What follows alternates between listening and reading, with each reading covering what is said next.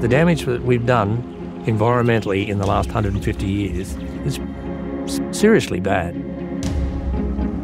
There's been a bit of work done over those years to try and improve the health of the river, but I'm concerned this might be our last best chance to make a difference.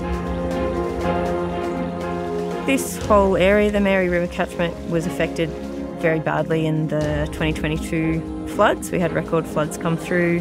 The floods are getting worse. The dry times are getting worse. That could potentially be a huge threat to some of our species. If you have a look at the damage that we've created, ring bark the trees, clear the scrub, grow grass for the cattle, what about the protection of the waterways? What about the erosion that's going to push into the rivers?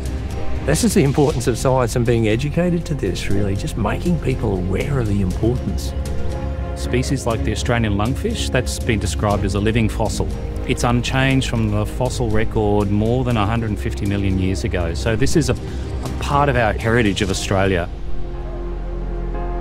Following on from the floods of 21-22, the Australian Government and the Queensland Government put together a package of disaster recovery funding for which BMRG applied. Our primary focus as BMRG is to invest with intent in this catchment. We really want to value and measure our natural assets.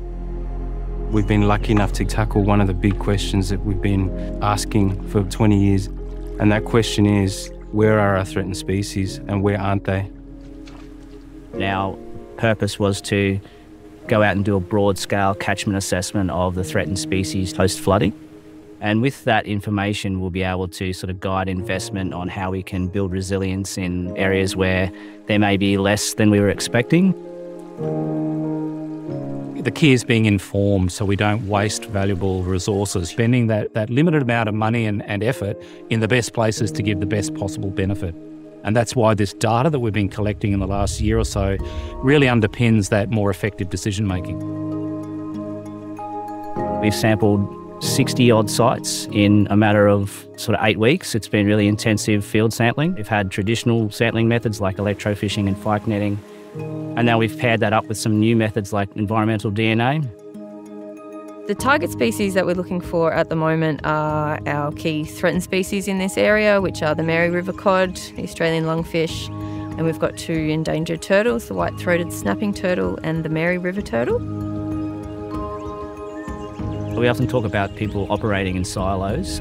It's good to break those silos down and really work together as a consortium towards a common goal, and that's exactly what we've managed to do with this project. The laughs that you had around the fire, or that moment of joy when you catch a rare and threatened species that not many people get to see in their lifetimes. They're the moments that make a difference, and once you share a moment like that with someone, you don't forget about it. This whole process actually started with BMRG engaging with all of those TO groups. 200 years ago, people were taken out of the country, so it's about bringing people back. So that's a part of the bigger plan. It's about working together and building that partnership in the near future for our upcoming generation as well. Build the relationships in a healthy way so they're confident in who they're approaching and knowing that those people are there for them. It's collective information that makes good medicine for a country. I used to question if we've lost stuff, and now I say nothing's lost. That knowledge isn't lost, it's asleep and dormant laying out there. It's so important, and getting our young ones back out on country and reconnecting with country, reconnecting with culture, engaging with places like BMRG, and so it's good that you can show that scientific side to back up the knowledge that we've had. We need to go back to the grassroots with our young people, teaching them their culture on country. The only way to do that is to be on ground and get them in a position where they're always in country, learning from the best teacher, which is the ground beneath us. Learn about the country and how to look after the country and how we can break that barrier. Build the relationships in a healthy way, and knowing that those people are there to support them, to put them in a position where they can care for country. We're not going to be here forever, and if we don't pass on the information and they're going to miss the opportunities. And you don't want to be 10 years down the track and them having the same conversations that we've had to have.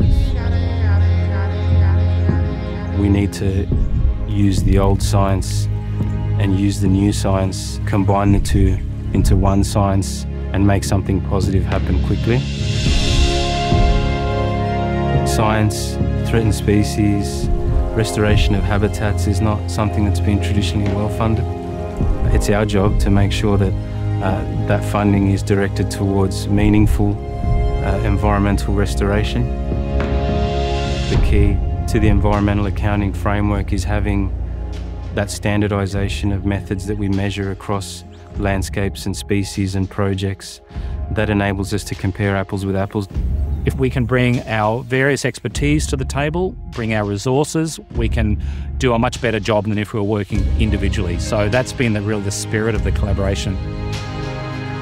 It's not too late to turn it around, and there's really fantastic processes in place. We owe it to our future generations to do what we can, I think, to recover this catchment and its amazing hotspot of threatened species. It all sort of builds towards our 10-year resilience strategy of protecting in the Burnett-Mary region, yeah. When you think over the next 10, 20, 50 years, the threats posed by climate change, I think we need to seize the moment now before we lose these species that I think we could all enjoy and care about. We could all just do a little bit like that, because this is my little mosaic, but if we could all do that, we end up with a really big, beautiful mosaic. BMRG is unique because our remit is natural resource management. So we can look at agriculture, we can look at ecology, we can look at communication and engagement, all of our habitats. It's all part of our natural resources, so we can look at all that together. The story's not finished yet. This is just the start. We've still got plenty of work to do. It's going to take a lot of hands and a lot of people to get the job done here.